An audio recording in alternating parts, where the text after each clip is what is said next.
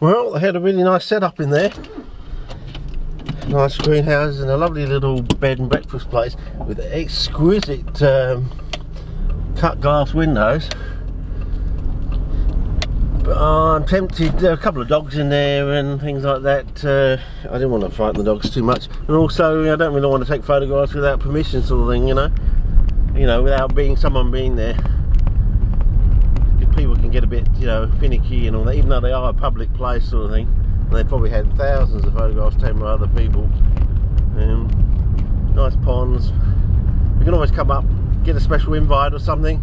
I don't know if they've got blood water. Maybe I should do a bit more research. But as I said, their problem is the sign's too dark now, and too small and too dark. Whereas it used to be larger and it used to be white, if I remember rightly. And I used to go past it for about 20 years.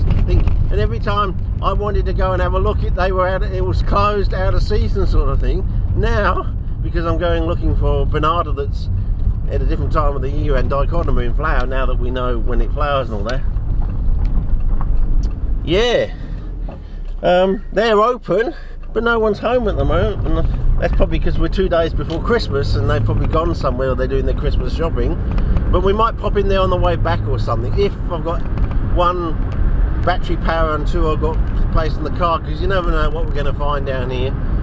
And you know, if I find something, I'm going to try and get as much on card as possible. Anyway, over and out for now. I don't want to waste time and you know, cardage and battery power. Okay, over and out.